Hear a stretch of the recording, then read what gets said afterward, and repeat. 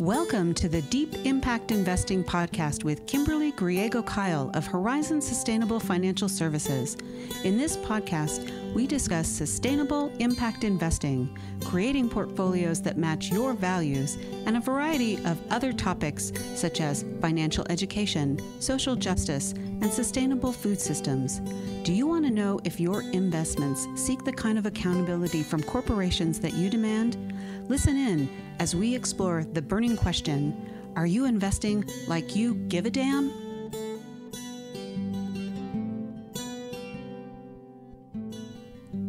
Hello and welcome to Deep Impact Investing with Kimberly Griego-Kiel from Horizon Sustainable Financial Services. If you're a longtime listener, this podcast is a little different. I'm pretty excited to talk to Kim about this today. She went to a conference and she was interviewing folks, so I'm excited. Kim, what is going on this morning? Well, I did go to a conference, an in-person conference. Yes. Surprise. Yeah, right? How was that? It was great. We were very safe, in case people are wondering. So, yeah, this is the first conference I've been to in 2 years. Wow. Yeah, it's been a while. It has been a while. So I just want people to know this is our annual, minus last year, in social investing conference, sustainable investing conference. So I've been going to this conference for 23 years, although it's been going on for 30, so before my time. Wow. I know. And it's one of our very important industry conferences where a lot of our advisors get together, asset managers, mutual fund companies, those of us who are deeply involved in the social investment industry. And I was very proud to be part of putting this conference together this year on the agenda committee, so that was fun. And the conference this year was titled ESG For Impact. So if you remember E, S, and G, environmental, social, and governance, that was our focus, of course. And it was held at the Broadmoor in Colorado Springs. Nice. Lovely place. If you've ever been there, it's really nice. And we had great weather. So it was nice. Beginning of October, lovely time of year to be there in Colorado Springs. Great weather in Great Colorado. hiking. Yeah, I bet. Yeah, great hiking if you can take some time and get away and do that. One of the things that was really nice is our team at Horizon didn't stay at the Broadmoor. We stayed literally across the street at an Airbnb that held all 7 of us, which was nice. So, you know, some of us aren't located here in the Santa Fe office. Some of us are located in the Northwest. And surprisingly, if you remember, Paul is in Alabama. So That's right.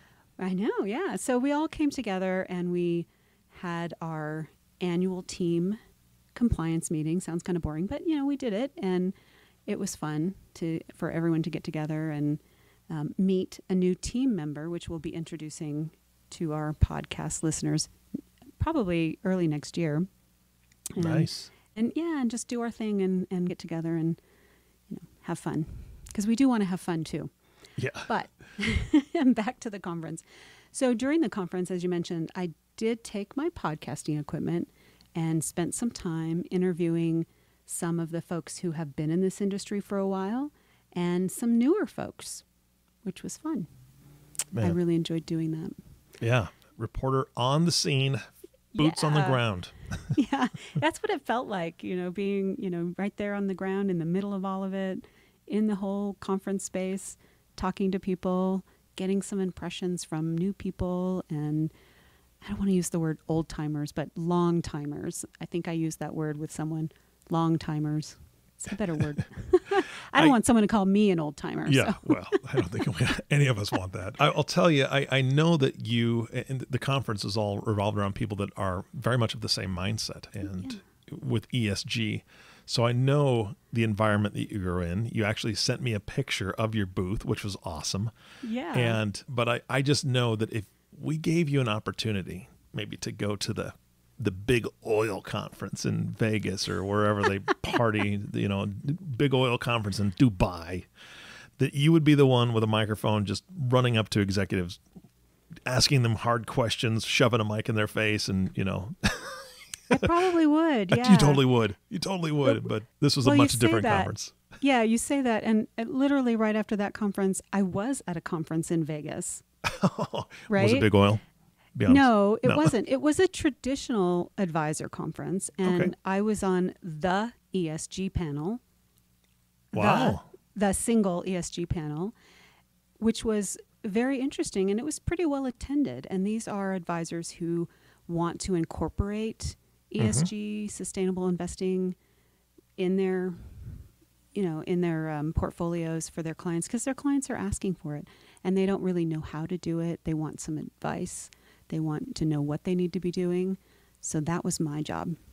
Wow. All right. Well, you've been traveling a lot. That's great. I have, and it's really nice to be home. All right. So like we said, this podcast is a different format. So what you've done is you've taken all these interviews and you're doing we're going to do a mini series, right?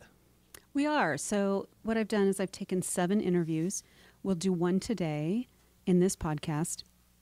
And then I've broken up the other 6 into 3 additional podcasts. So we've created a bit of a series. Perfect. And each one has a little bit of a theme to it. So that's how I tried to create it. All right. So who do we have today? Well, the first one today is a gentleman named Rex Raimond. And I wanted to put him on first because Rex was gracious enough to join me in a panel that I put together for the conference. And this panel in particular was about how we work towards creating a new economy. And you might be thinking, well, what do you mean? What do you mean by new economy? Yeah. And, here we are really in the throes of ESG and sustainable investing. It's really a hot button issue now. And everyone seems to be doing it. When I started this 23 years ago, it was really a fringe thing still. And it had been going on for a couple of decades already. So, I wasn't a founding person in this industry, but I have been doing it for a while. And I have been called a pioneer in the industry, but I'm not an original pioneer by any means.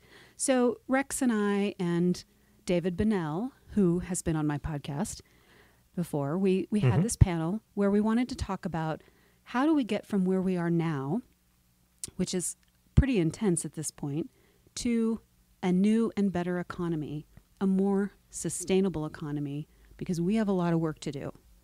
And Rex is the director of Transformative Investing in Food Systems and Initiatives. Sounds like a really big title, right? Yeah. But, what he does is research in food systems. And so we talked about that, the work that he does. And we really talked about how private investment and public finance needs to happen more in food systems. So that's the conversation we had. We didn't really relate that to new economy work because we talked about that in the panel, but I wanted, we've talked a lot about food systems because I'm really passionate about that, and Rex is incredibly passionate about that.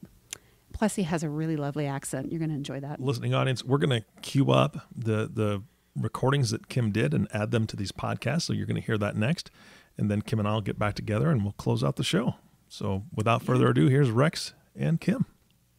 This is Kim Griego-Kiel reporting. No, I'm not really reporting, but I'm here at the ESG For Impact conference in Colorado Springs.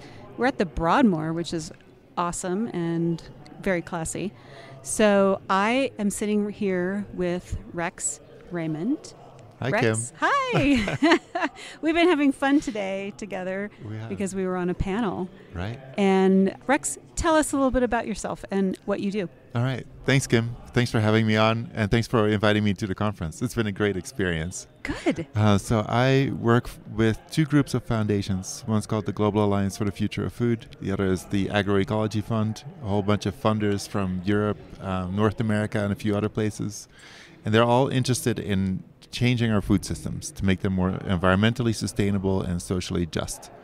And the thing that I work on is called Transformational Investing in Food Systems. And it's really all about building bridges between the program offices and the investment teams to find ways and help the investment teams find ways to bring their investments more in alignment with these large food system transformation goals. I love it. We've talked a lot on this podcast about food systems and the food chain. I just recently did a podcast on sustainable fishing and seafood. Cool. So we've talked so much about food. I'm super passionate about this. I'm an organic gardener, and I raise my own chickens. So food systems are incredibly important, and really we have to look beyond that on social justice issues and equity. And I know those are all things that you address. Food right? systems touch everything, I think. Yeah, it's the way we grow our food. It can have positive impacts on the land or not. It can deplete the land. The way we provide food, put it on people's plates, can lead to diet-related diseases or make you feel great because of the good nutrition you're getting. The way that we're interacting with and creating structures that either support or diminish rural communities. It can either contribute to thriving economies or it can extract the value from them and tear them apart. And that's what we've been doing all over the world in good and bad ways. But I think we're currently seeing just how destructive the system is that we have created. Certainly it has generated a lot of positive outcomes over the decades that we've been building this global interconnected food system. But we're also seeing that how extractive it has been, and now we're seeing the consequences of that. And and that's something that we all have a stake in improving. We do, because we all have to eat. We all have to eat. Right? Yes. I think about this too with the work you're doing and how it relates to investing, because of course that's what I do. And you are working with investors. That's what you said, correct? Exactly. How does the research that you're doing relate to investing, and what is it that you're helping investors do? Private capital flows are so important. They're a huge part of the current food system. And where the money goes is also determines who is acting and who gets to grow their operations. So finance and private finance are really important. I think also important in relation to public finance. Subsidies, government subsidies maintain the current system to a large extent, determine who is profitable and who is not, because in the current system, right? Yes. So we need to look beyond the current system. We need to look at the new system that we want to create, and then we need to tool our financial mechanisms to channel the capital towards the places that are inventing the new system. We talked about that on the panel we just had. Is creating the new system that we want to have and not continuing to repeat the pattern of the old system that is not working. Right. Continuing to give subsidies to farms to not produce or throw away the production that they've had is a bad system. Yeah. Right? Right. It's the World Benchmarking Alliance just 2 weeks ago released the first benchmark of 350 global food and ag businesses, most of them publicly traded. And it just shows, the top 10% do fairly well. They score 75 out of 100. But the 2/3 of these companies, they get a score of 25. And they're ranked against a bunch of metrics for environmental sustainability, equity, governance, ESG metrics. But it's just an indicator of something that we already know. The kind of large global companies are really the beneficiaries of the current system. They are tremendous at being efficient at doing the particular thing that they do, and often that means like being really focused on producing a particular crop in the most efficient possible way, and it loses sight of all the other things that come with good land management, for instance, about providing fair wages, exactly, fair compensation for farmers for all the things that they create, not just the number of calories per acre that they produce, but can we also value, for instance, the soil health that contributes to a more nutritious product, a healthier product on your plate, that contributes to water infiltration and restocking of water tables and clean water, cleaning up the water, clean water and access to clean water is a huge issue for the world at the moment and will continue Absolutely. to be. And the way we manage our land has a big part to play in that. So those are just a few examples. Yes, we could probably talk for Mhm. 20 minutes on Right. examples, Mhm. and I would find that super fascinating, but I don't want to take up a whole lot of time. So I'm going to ask you one final question. I know I invited you here, Yeah. but tell me what you hoped to get out of your time here at the ESG for Impact conference. I am so impressed with all the people here and also the conversations that the organizers have structured by who they're inviting, the topics that they're putting on the agenda.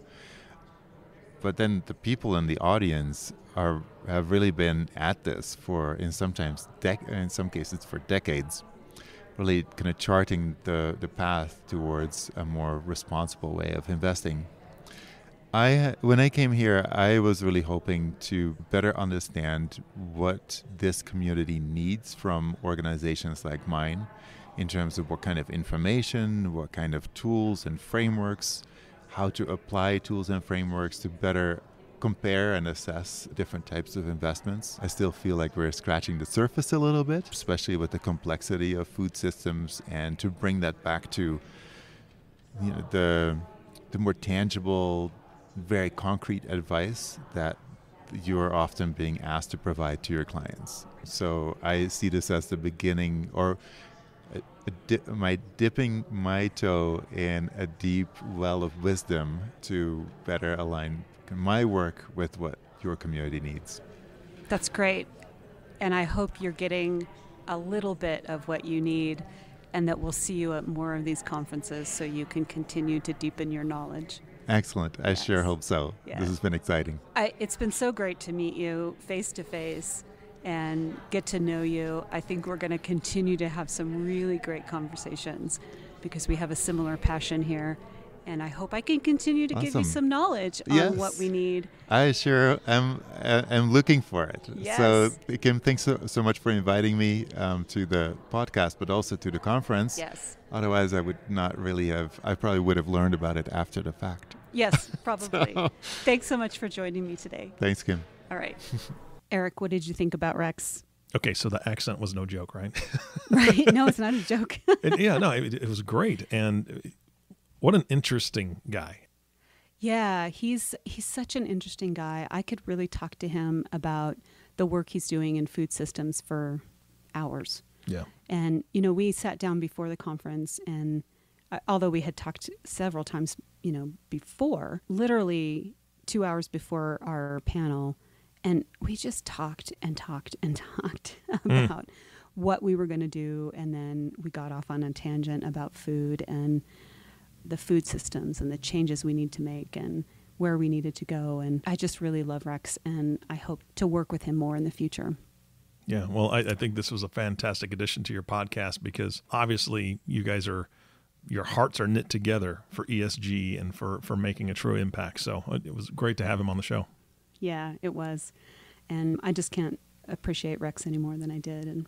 And as he talked about with private finance and public finance, which is a little more difficult in food systems, there's so much we can do and we need to be doing. And, I know people are interested in that, and we're doing the best we can. But if folks want to learn more about it, they can certainly contact me at kim@horizonssfs.com or call me on the phone, which doesn't happen much anymore, right? But 505-982-9661. All right. Well, obviously, big shout out to Rex. Great job. I'm so glad that you're at the conference with Kim because you both, I'm sure, gained tremendous valuable information from the conference and each other, which is always good to connect with somebody who has like mind and like heart. So, and of course, Kim, thank you so much for taking your podcasting equipment. I wasn't there with you. I missed out on Colorado, but I'm telling you, You did such an amazing job. I'm hoping that I'm not fired after this because you could do this all by yourself. I'm going to keep you around. I'm going to keep you around. Okay, good, because I still need to learn a lot. So thank you so much for doing that and putting these interviews to these podcasts. I'm really looking forward to this special edition, this little mini series that you put together. And of course, our last thank you goes to you, listening audience. Thank you so much for tuning in and listening to the Deep Impact Investing Podcast with Kimberly Griego-Kiel. If you have not subscribed to the podcast yet, please click the subscribe now button below. This way, when Kim comes out with a new podcast, it'll show up directly on your listening device. This makes it really easy to share these podcasts with your friends and family. Again, thanks so much for listening today. For everyone at Horizon Sustainable Financial Services, this is Eric Johnson reminding you to live your best day every day. And we'll see you next time. Thank you for listening to Deep Impact Investing, the sustainable, responsible impact investing podcast that shows you how to invest like you give a damn. If you have questions about this podcast or topics you'd like to hear addressed on an upcoming podcast, email us at kim@horizonssfs.com. Join the conversation on Twitter at horizonssustfin or give us a call at 505-982-9661. Don't forget to click the subscribe button to be notified when new episodes become available. The companies we may speak about during our podcast are not recommendations for investment. Only you and your financial advisor can determine what the right investments are for you. Horizon Sustainable Financial Services, Inc. and its financial professionals do not render tax or legal advice. The information covered and posted represents the views and opinions of the host and/or guest, and does not necessarily represent the views and opinions of Horizon Sustainable Financial Services. The content has been made available for informational and educational purposes only. The content is not intended to be a substitute for professional investing advice. Always seek the advice of your financial advisor or other qualified financial service providers with any questions you may have regarding your investment planning. None of this content may be used or duplicated without the express written agreement of the podcast host.